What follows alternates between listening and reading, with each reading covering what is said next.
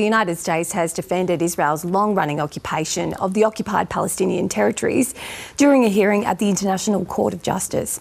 It comes as Palestinian health officials say the tally of injured and dead in Gaza since the beginning of the war is nearing 100,000. Let's get more and bring in Chris Gunners in our London bureau. He's the former chief spokesman for the United Nations Relief and Aid and Works Agency for Palestinian refugees. Good morning to you, Chris. Good morning, Bridget. Thanks very much for your time this morning. That toll, nearing 100,000 dead and injured, is staggering. Chris, have you ever seen anything like this during your career?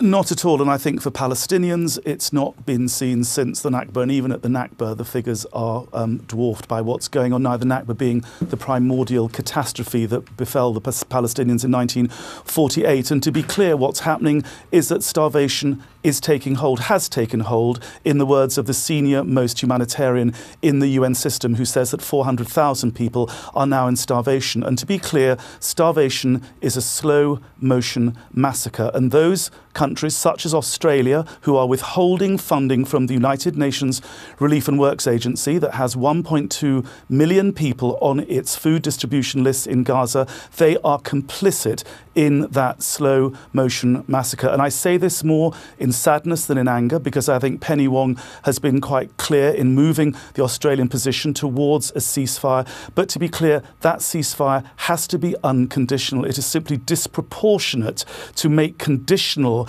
upon the resolution, upon this aid being restored, the idea that UNRWA should do more in terms of proving its neutrality. We in UNRWA have worked tirelessly with all our major donors, including Australia, to show that there is a zero tolerance policy. And that's why the 12 workers who were alleged, and it's not an allegation that's been proven, to have been involved in the 7th of October attacks have been dismissed. So there was no due process. I say to Penny Wong, I say to the Australians, aid must be restored because you are now complicit in a slow motion massacre. We understand the Foreign Minister did meet with UNRWA earlier this month to get more detail on those allegations and more detail on the investigation. Would you think, Chris, now that enough time has elapsed for Australia to come to a fuller position on whether or not it should resume aid? Well, I say that because there is enormous urgency. Not only is there starvation taking hold, the three criteria, official criteria for the definition of starvation, are now pretty much being met in terms of the number of people dying due to hunger-related illnesses per 10,000, households facing food insecurity, and children facing acute malnutrition. Those are all being met. So yes, there's an urgency, because for every hour that goes past, more children, more women, more babies, the elderly, the sick, the dying, they are effectively being killed by this slow motion massacre, by this starvation. So yes, I say this, as I say, more in sadness than in anger. Australia has been a very reliable donor in the past to UNRWA, and it's a great shame that on really no evidence, I mean, the American Secretary of State Antony Blinken has made it clear that the American intelligence services have not been able independently to confirm the evidence put forward against UNRWA, and I would suggest that perhaps Australia hasn't also. So I would say resume aid immediately to UNRWA. It's the only game in town.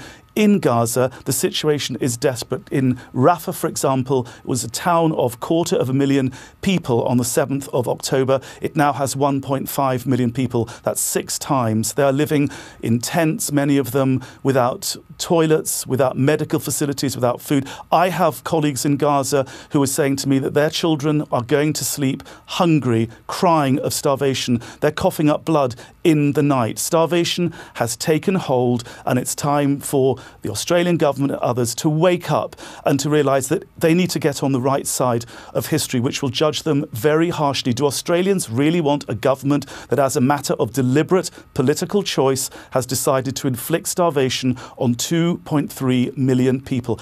I would sincerely hope not. Chris, if aid funding was resumed immediately, what would UNRWA be able to do, especially in Rafah, to start to ensure that food and water and supplies get in urgently? Well, to be clear, there's a war going on, and UNRWA has lost 158 of its workers, and that isn't counting those who are lying under the rubble. But UNRWA has maintained its services extraordinarily, and I pay tribute to the incredible commitment and bravery of UNRWA staff. They are continuing to do some food distributions, though the Israeli authorities are massively restricting the aid going into Gaza. It's well below the 500 trucks per day that was going in before the 7th of October. UNRWA is maintaining 7 of its 23 primary health clinics. It's got 1.7 million people inside its various compounds across the Gaza Strip. It is managing somehow to bring a modicum, a minimum of relief assistance to them. But things are desperate. The Secretary General has said that the humanitarian system is broken. And it's broken partly because of the lack of a ceasefire. So first of all, that has to be established. And secondly, because of the aid being curtailed by the Israeli authorities and the defunding by 18 governments, including the Australian government, of course, is restricting aid. And by the way, on the 26th of January, the International Court of Justice issued provisional measures which included no restrictions on international, on humanitarian assistance. What did the Australian government do within days of that provisional ruling by the world's highest court? It cut aid to the largest humanitarian organisation inside the Gaza Strip, thus, in the view of many international lawyers, making Australia complicit in the starvation, but also in violation of the provisional measures and the Genocide Convention itself, which makes it an obligation on state parties to prevent genocide. It's the clue's in the name. The name of the convention is the Convention on the Prevention and Punishment of Genocide. And I would urge the Australian government, and I'm sure the Australian people listening to this would want their government to get on the right side of the law and to get on the right side of history.